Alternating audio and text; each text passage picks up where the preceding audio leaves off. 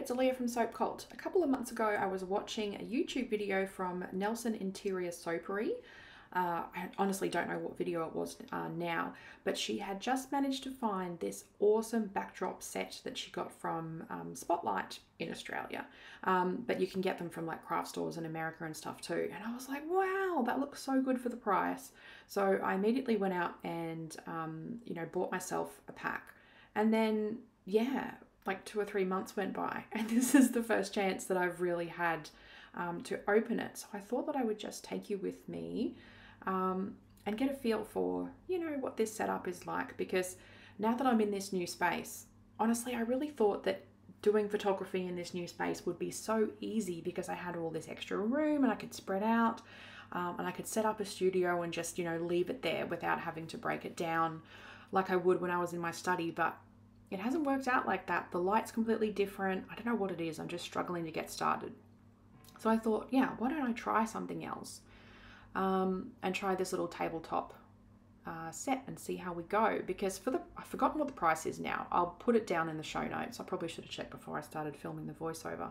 But yeah, it comes with quite a few of these backdrops and the little, clips and everything that you need ready to go. So probably only a couple of these backdrops are going to be suitable for my brand colors and style and all that sort of stuff, but I think it's going to work for a lot of other businesses. So let me just show you all the different backdrops that you get, and they're pretty decent. Like, they're non-reflective. The paper thickness is quite good. Like, obviously it's not professional sort of grade. I wouldn't get anything like wet or oily on them. I think they would get damaged, but yeah, it's pretty decent. I think from memory it was around about $50 or $60, and at the time Spotlight was having a big sale, and it just made sense for me to place an order online and get it. So these are the hard part of the backdrop, and this is what creates the base and the backing. So one side's black, one side's white, and unfortunately the black ones are just covered in dings and little scratches and stuff, and I think that's actually happened because of the bulldog clips. So they're quite rough. You can see some of the imprints there, which is sort of annoying, because if you wanted to just have like plain black, you actually wouldn't be able to do that unless you spent the time in Photoshop and got rid of all the yucky marks and stuff on your backdrop. The white looks fine. You can't really notice it so much on the white. So yeah, let's look at how we put this together. That's how you put it together. I just cut most of this clip out because honestly, you don't want to see me struggling with this. It's pretty boring. But each of the backdrops has got a little notches cut out from the corners so that you can slide it into place really well, top and bottom, and it doesn't get messed up by the clips that make it stand up. And they're quite good. Like, I'm actually really impressed. And I think for a lot of businesses, these background options would work for your styling quite well. I'm pretty much only interested in like the darker textures and stuff, but there's like terrazzo,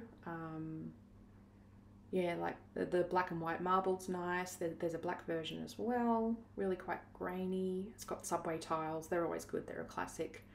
And then some other, textures. So really, for the price, it is pretty good. Yeah, there's the terrazzo.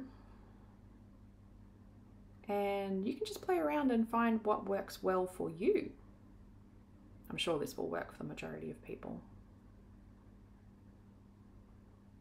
Yeah, look at that. I can think of so many brands that would totally rock that backdrop. Honestly, that would work so well. But now I'm going to try something else. What if I just use this as like the base of a background, and then I use fabric and stuff and hang that up and just have this small little studio space where you could photograph a couple of bars of soap or a couple of bath bombs or candles or whatever it is that you want to do. Let's have a try putting it together. I wasn't feeling particularly inspired this day, so don't hold it against me when I create a fairly ordinary backdrop.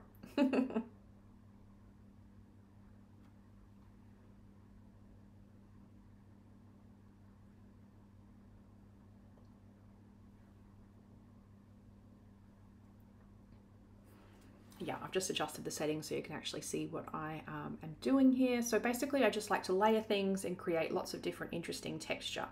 So obviously me filming this, it's going to be quite different. You won't get the same feel as if I was taking a, you know, product shot, because you'd need to have different angles and it would be, you know, heavily cropped for this type of work. I've basically just grabbed stuff off my shelf in the showroom and my mock boxes and stuff.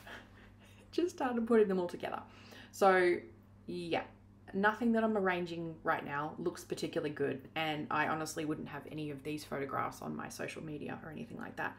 But you can get an idea for what you can fit in within the dimensions of the background. And yeah, this doesn't quite work out, but basically if you had something to lean that foam core against, it'd be fine. You can create this tiny little, you know, shell, this little, you know, cute little mini studio. So I think all in all, this is a pretty great pack. I've paid a lot more for a lot less quality, to be honest. Yeah, so I'll leave all the details and stuff below in the show notes. I think you should definitely check it out and really up your photography game. Enjoy. Bye.